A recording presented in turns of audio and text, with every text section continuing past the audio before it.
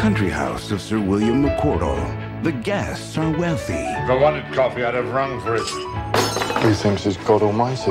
They all do. Privileged. Ooh, yummy. What's she like to work for? She's a snobbish cow. Famous. Mr. Weissman's very odd. Apparently, he produces motion pictures. Hello, I'm Morris Wiseman. Who?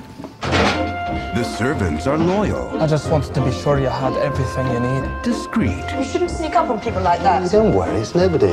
Devoted. Thank you. Oh, you've got some hair on your dress. Mr. Weissman, tell us about the film you're going to make. It's a detective story.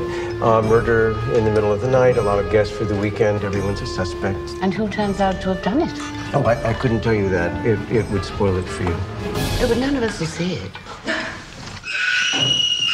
Why would anyone want to kill him? Well, he wasn't exactly Father Christmas. I think he's got something to hide, that one. Do you think he's the murderer? It's worse than that. He's an actor. What about that low bullet that nearly killed him that morning they were out? Sir, we haven't dusted those things for fingerprints yet.